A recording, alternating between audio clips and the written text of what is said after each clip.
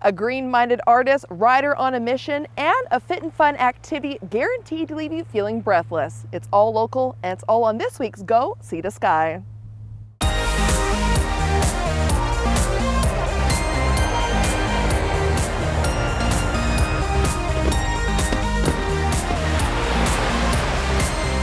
Welcome to Go See the Sky. I'm your host, Vanessa Ybarra, standing in what's likely going to be one of the brightest and busiest spots in the city this spring and summer, the Squamish Community Gardens.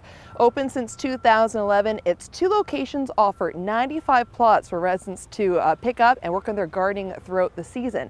That being said, get this, all 95 plots have been bought up so far for this year. But don't worry, later on the show we'll tell you where you can go to get an application for next year's plots and also a new one starting in the city. Well, starting off this week's show on Go See the Sky, keeping with the green theme, let's head on up to Whistler, where one artist is proving why one man's trash is another's inspiration. Hey Greg. Hey, how's it going, Randy? Yeah, good, you? For Randy Smith, it's a place of inspiration. What are you up to? Just gonna have a look around. Yeah, sounds good. Should be lots of stuff for you to find. All right, thanks. The professional artist, otherwise known as the Doid, browsing the latest shipment of tools and furniture here at the Whistler Rebuild It Center, and what's become a weekly, if not daily visit for the 35-year-old. While most buy these secondhand items for their purpose, for Smith, it's all about potential. I've got a pretty good imagination. I'll look at things and think whether I can use it or not. Will it hold paint? Am I gonna paint on it? Am I gonna glue stuff to it? Okay, those will work. This discovery and purchase of IKEA shelving an easy find. The also businessman and city worker going as far as scouring surrounding ghost towns, fields, and even neighborhoods in search of his next material. A lot of people, if you happen to see something in their yard that looks like you might be able to use it for artwork, usually people are stoked that you want to take their junk away. All right, there's your receipt. Thanks. There's your stuff. Enjoy. Thanks. See you around. Yeah. Smith heading across the street to transform his newest so-called junk. From century-old skulls to duct tape robots, each piece here inside the car detailer's workshop turned studio is as unique as its finds, selling his repurposed creations in Whistler and Vancouver art shows for the past 15 years. I'll kind of describe it as sort of lowbrow, mixed medium, I don't really have a name for it. Yeah, weird art. Yeah.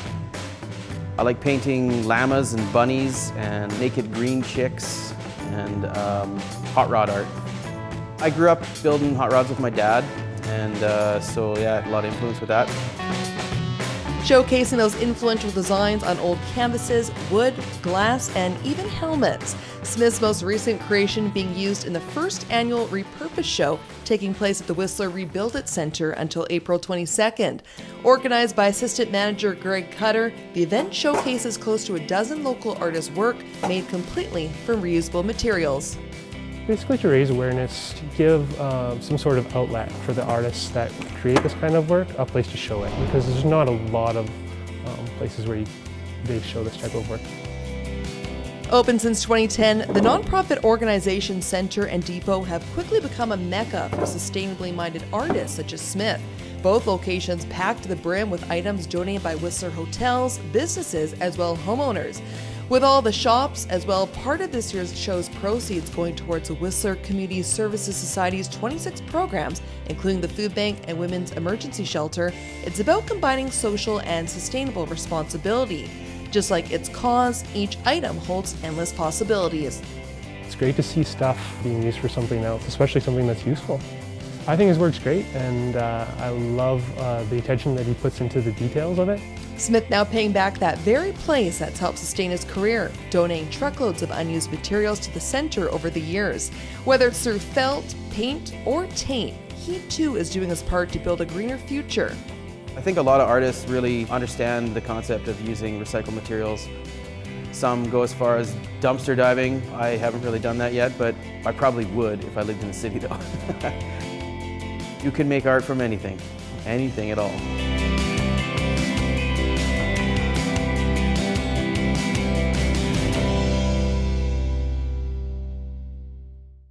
The The Whistler Repurpose Show is going on now until April 22nd at the Reuse It Center. To learn more about the group and how you can donate goods you don't want and help out for a good cause, you can find them on Twitter at ReuseItWhistler.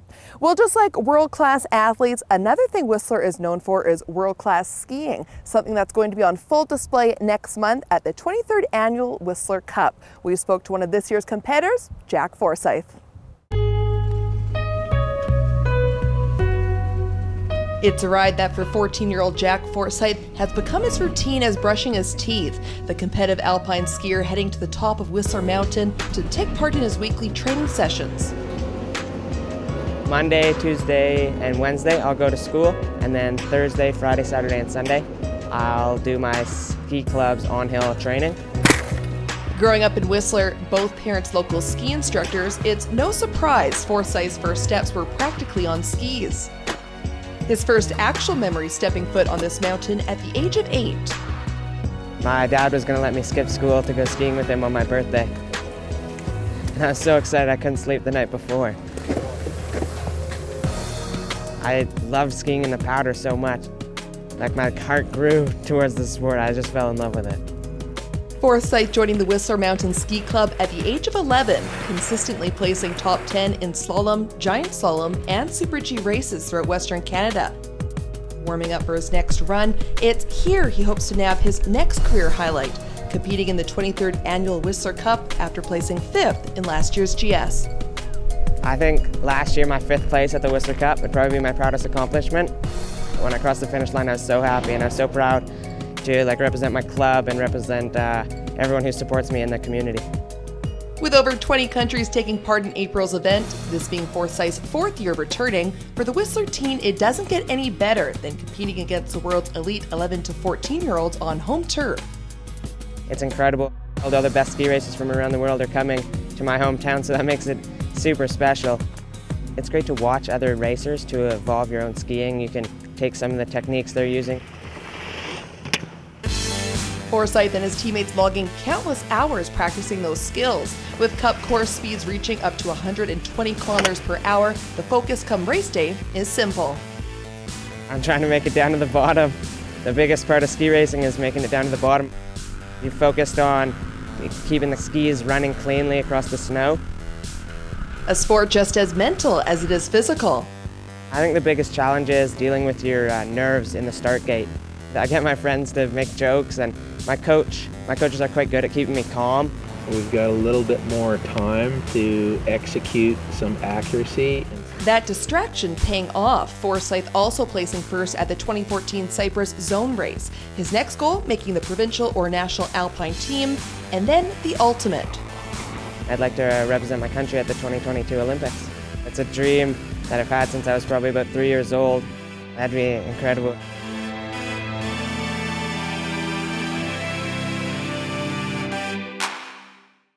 Awesome to see such drive at such a young age. Good for you, Jack. Here in Shaw TV, of course, along with doing Whistler Cup stories prior to the event, we'll also be providing full coverage of all the festivities that take place the first week of April and doing a special Go See the Sky Whistler Cup edition show in mid-April, so watch for that.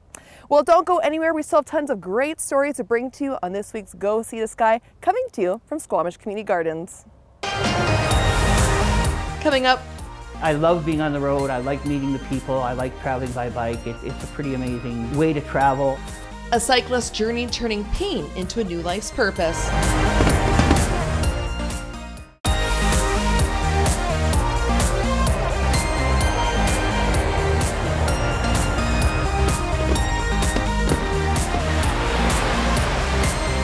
Welcome back from the break. We're here on Go See the Sky, basking in the sunshine at the Squamish Community Gardens, run by the Squamish Climate Action Network, otherwise known as CAN. Now, along with their 2 locations here at 2nd and Main, they've announced they're opening up a 3rd one in conjunction with the Rotary Club just north of City Centre here. So if you want to get up on their sign-up list for maybe getting a plot for next year or learn more about their programs, you can email cangrowgarden@gmail.com. Well, just like gardening is good for you and the environment, the same can be said when it comes to biking. We learned what one Pemberton rider is doing to help bring awareness to a rare disorder, one pedal at a time.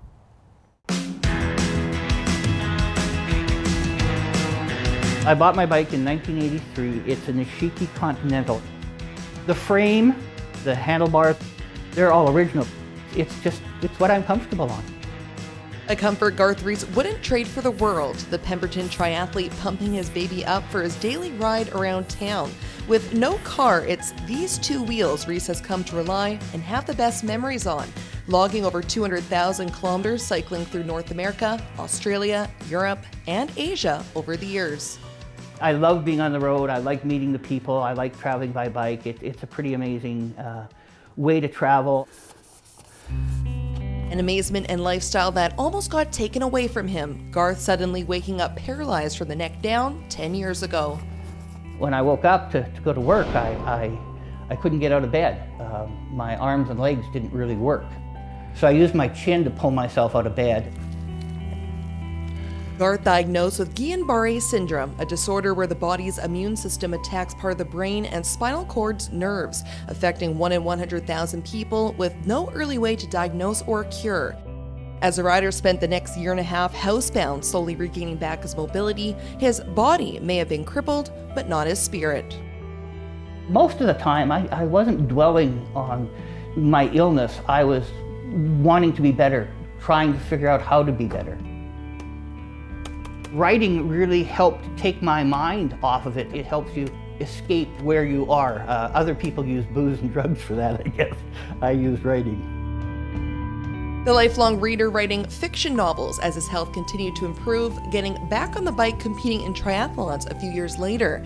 As he began to put his darker years behind him, it was there his past and future collided.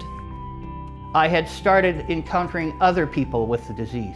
When telling them what I had done, Australia, New Zealand, and triathlons and everything, I saw a change in this person's eyes. It kind of went from hopelessness to hope.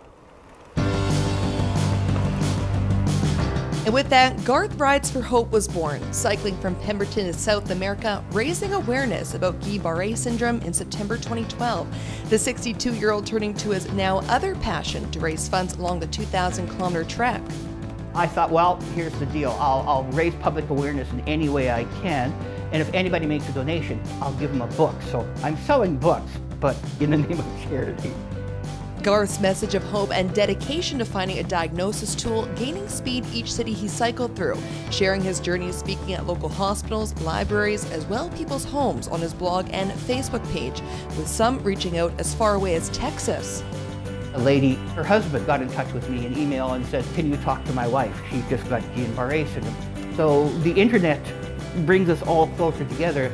It just takes that one person that's going to give me a connection to a lot of funds or to somebody who will research the idea for the diagnostic tool. Garth continuing to spread that message, cycling from Winnipeg to Texas 2 years ago. With over $2,000 raised so far and plans to trek through Beijing or Russia later this spring, it's a cause and new life's purpose that can't get any closer to the heart. Basically, that's kind of what I've dedicated my life to now. I travel and then I run out of money and then I come back to the Pemberton area, hang out with my sons and grandsons and take whatever jobs I can find to raise enough money to go again.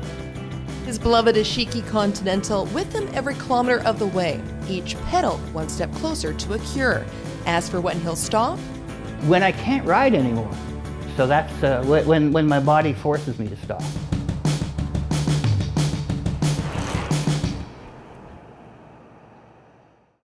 To get a copy of Garth's ebook, as well learn more about his campaign, you can visit him on Facebook at Garth Rides for Hope, as well read all of his blog posts on a title I can't think more fitting for this guy, crazyguyonabike.com.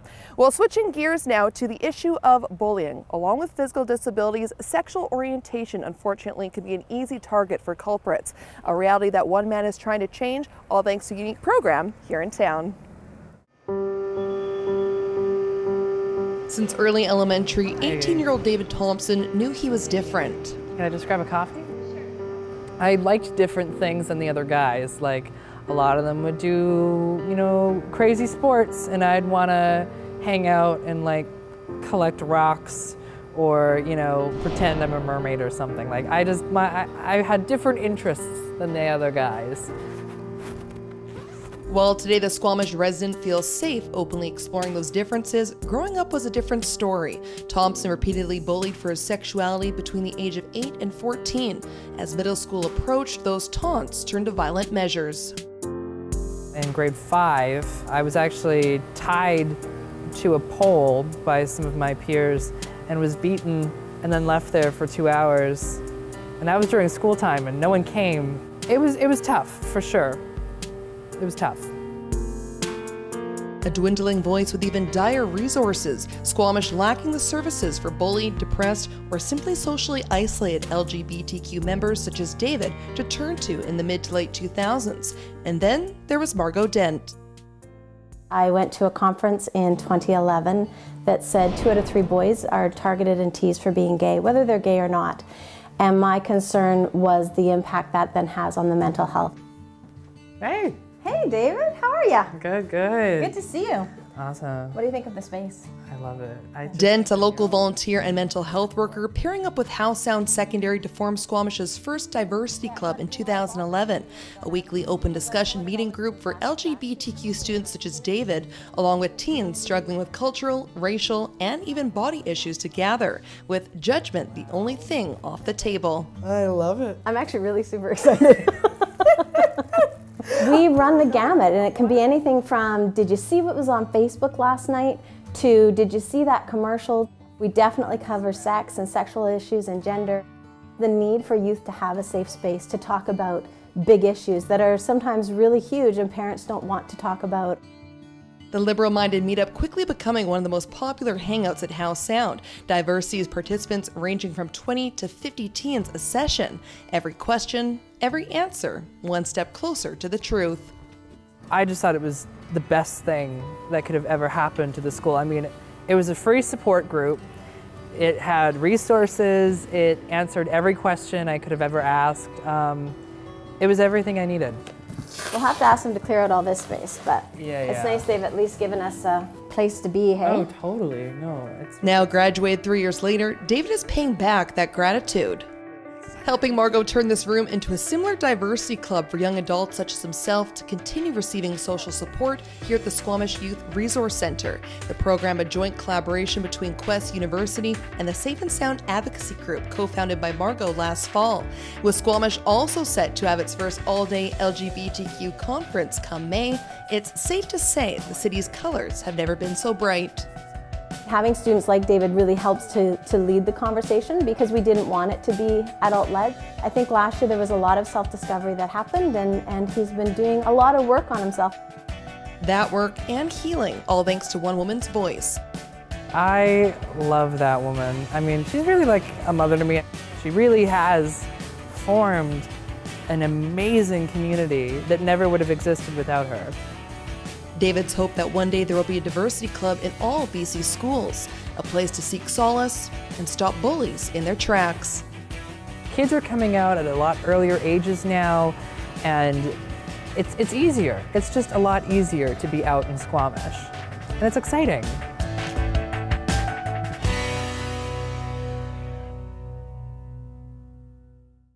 Safe and Sound Someone Like Me conference takes place May 9th at the Eagle Eye Theatre at Howe Sound Secondary. To learn more about the group, you can visit them on Facebook at Safe and Sound Squamish. And that being said, reach out to us as well on Facebook and Twitter. You can find us at Go See the Sky. Let us know of any interesting people, places, anything like that we should feature on the show.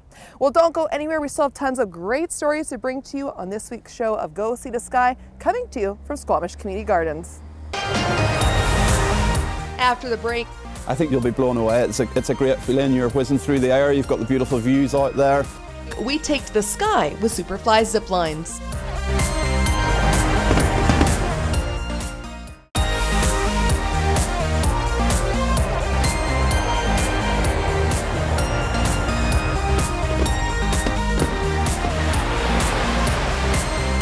Welcome back to Go See the Sky. We're here on the show celebrating the start to the gardening season at the Squamish Community Gardens. They offer 95 plots here at their location downtown for residents to buy up and get their green thumb going in spring and summer. And get this, all 95 plots have been scooped up already, so it's great to see.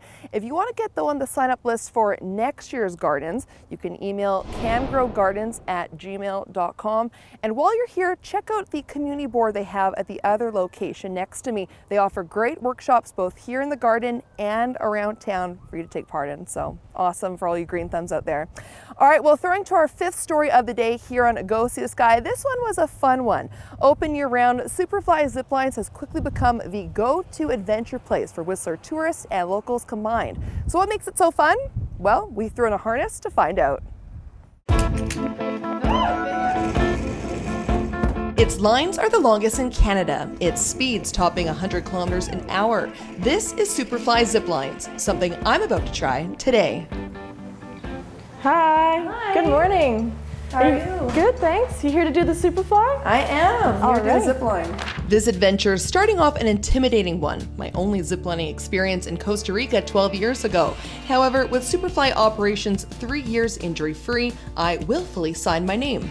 Next, it's on to the scale. So if you could just bring your waiver over there, I just need to weigh you. Awesome.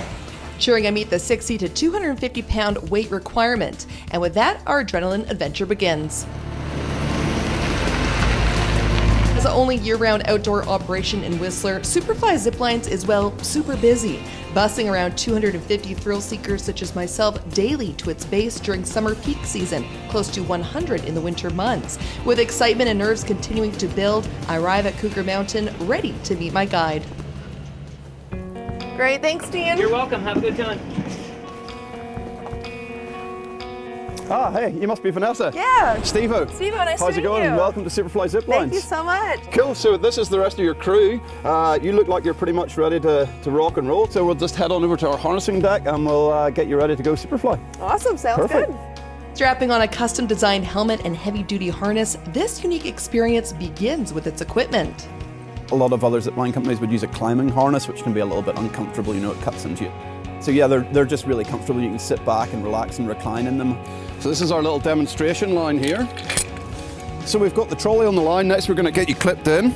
Unlike traditional zip lines constructed among tree lines, Superfly systems are embedded in the mountains themselves, allowing riders to soar that much higher and faster. With each line's speeds jumping from 0 to 70 kilometers an hour in under 30 seconds, its shock-loaded brake systems make for a smooth but sudden stop. So you do come in with quite a bit of speed. So what we like you to do is adopt this position with your legs up and your arms out straight holding the bar. So you're coming in like so. Geared and safetied up, it's time to fly. Our first stop, Z1. Reaching a peak of 640 feet off the ground, it's earned the reputation as Canada's highest zip line. I think you'll be blown away. It's a great feeling. You're whizzing through the air, you've got the beautiful views out there. So it's a pretty incredible experience. Only one way to find out. Ready, ready? All right. Here we go. I love you, Mom.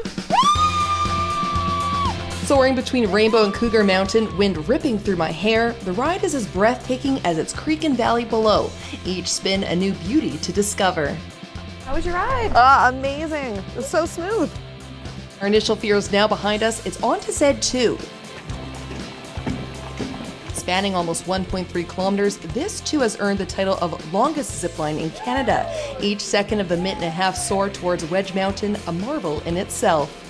You're going for such a long time, you really get to experience the full thing. Sometimes with other things, they go so quickly, you don't actually get to really think about it. You don't get any of that feeling in your stomach when you're on a roller coaster. It's nothing like bungee jumping. You're kind of there and in the moment. It's a really freeing feeling. It's a way to feel like a bird, see the beautiful sights. It's amazing. That's the really cool thing about out here. We get a lot of people who are coming up from Vancouver and the city and stuff like that, so we're kind of taking them outside of their comfort zone. Enjoy your ride! Just the amount of acceleration that you get off of it is just phenomenal. It's like nothing else. As we completed our fourth and final zipline of the day back to home base, it was all smiles for this crew. With flyers flocking from all across the world to try out these lines, for Steve-o and his group, it's about helping timid travelers overcome fear, all the while showcasing the best Whistler has to offer. How was it? It was amazing. So Nice. great. Okay, you can let go and step down. Awesome. All right. Thank you so much, Tivo. No problem. Nice one. Best way to see Whistler, guys.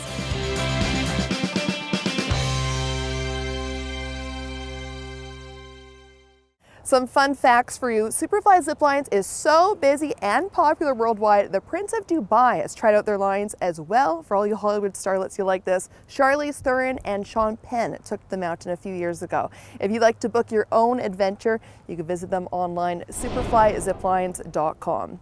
Okay, while the weather in the next story was anything like today's, it wasn't enough to dampen Peter Kent's spirit. With low voter turnout a constant problem come election time here in town, we found out what drastic measures the councillor is taking to ignite change.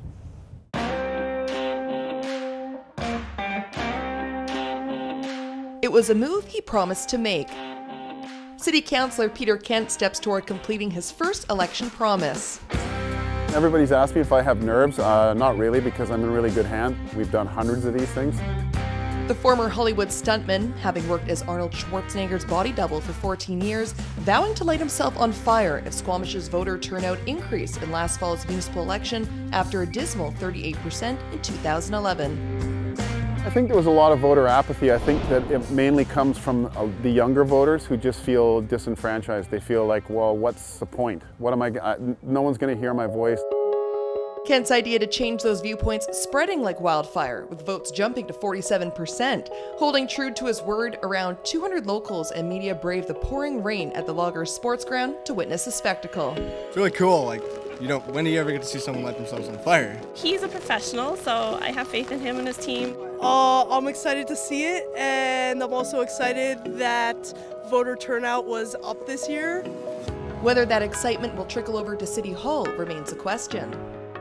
With a 22% voter increase in last fall's municipal election, it appears voter interest is heating up here in Squamish. Or is it?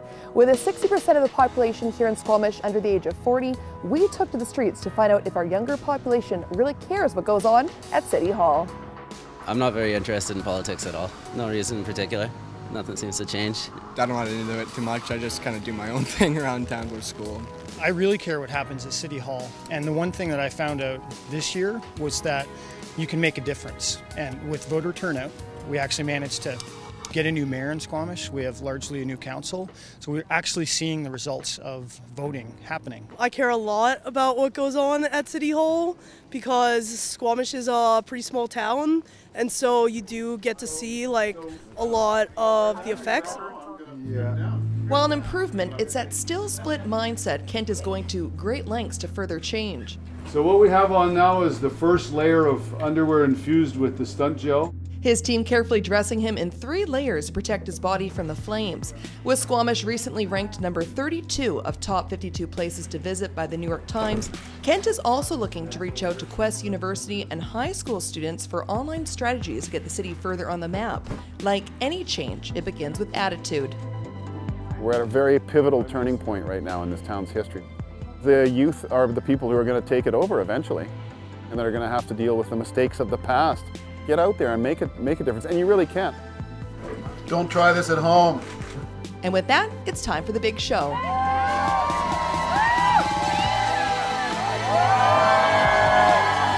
Blazing a trail for future generations with a little smoke along the way.